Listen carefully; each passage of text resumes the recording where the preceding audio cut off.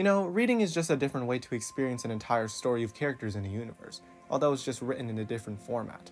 Like, an entire story can be written in a movie, and an entire movie can be written in a story. I feel like I could have been able to enjoy reading a lot more if school didn't pressure me so much into doing so. I've just now realized how much reading school pushes you to do, and frankly, it's made me hate reading. Of course, I have no offense to the people who enjoy reading, I just haven't got the right motivation to do it. As a kid, I was quite advanced for my age. I was able to read full sentences and books quite fluently.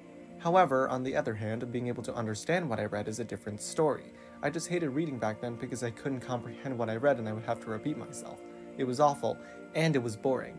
This is why I preferred those short, easy books with pictures in them, and I'm paying all my attention to the Robert Munchin Diary of a Wimpy Kid books. Those are the only books that I actually enjoyed. In elementary school, our class would frequently go to the library to get a new book to read. I, however, picked up the same books every time. But every time I tried to be different for once, my dad forced me to read in front of him every night. I remember one time I was reading in front of him, and then he just fell asleep. So, little me just left him. Greatest escape ever. Again, the only reason why I liked those books only was because they were easy to read and had pictures. Back then, I could not handle novels with only text and words being spewed throughout all of the pages. It was way too overwhelming for me. The biggest problem I dealt with regarding these novels was that the school would only make us read these books as a class. You know how in English class there's a book that the entire class will read and analyze together? Yeah, only novels could be permitted in a situation like that. I guess it would make more sense because there's a lot more to cover, but I still hate it because now I'm being forced to read it, and I'm an awful reader. At least, back then I was. One of the books that the class had to read, I was so behind on the story because I never understood a word. So what happened? My dad got mad at me, so he had to read the entire story himself so he could help me with my assignment. I'll admit, that's some serious dedication on my dad's end. I could have never done that. I've noticed how much school tries so hard to make a mundane thing exciting, and they've definitely done it for reading. I don't know about you guys, but my school had a reading competition called Battle of the Books. Everyone in the last 2 grades of elementary had to do this, meaning I had to do it twice. And it was only fun the second time, mainly because my team did not care about winning whatsoever. So, how does Battle of the Books work? Well, the classes get put into small groups and there are approximately 10 books in each group. Keep in mind that every group gets the same books. Throughout a small period, every group would have to read all of the books, and at the end, each group gets tested with questions. They have to figure out which book is the answer. For example, a question could be something like, which book involved the main characters going camping one night?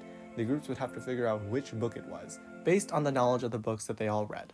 Every correct answer is 1 point, and whichever team gets the most points wins. Now, the first time I did this was absolutely embarrassing because my team lost very badly, and my team would get really mad at me if the answer was the book that I read, and I felt really bad.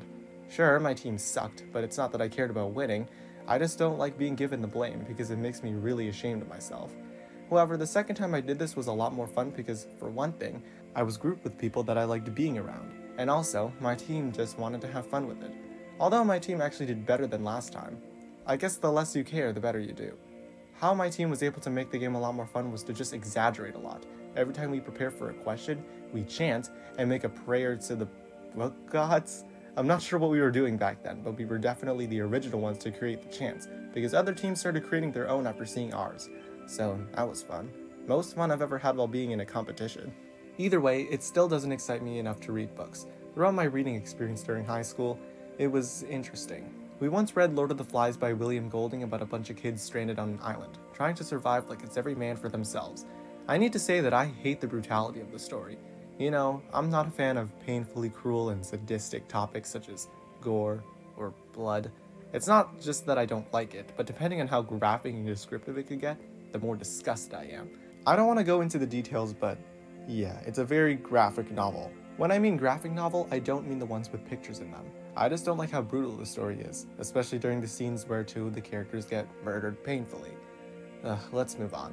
Another story that high school made me read was Indian Horse by Richard Wagamis, about an indigenous boy going through residential school and trying to feel enjoyment by playing hockey.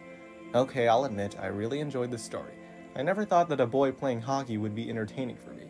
I thought that the plot was very intriguing, although there are also a handful of sensitive and offensive topics in it, such as sexual abuse, racism, and a slight bit of gore. Besides those topics, I enjoyed reading the story, mainly because I got to read it at my own pace in a silent room. Now that is how I can enjoy reading. Looking back, why the hell did the school make us read stories regarding these topics? It's a bit much.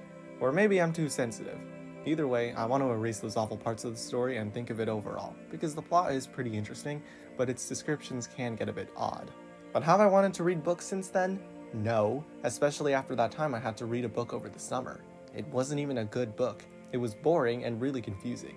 It makes me not want to read another book again, except for the Robert Munsch and Wimpy Kid books, because those are the exceptions.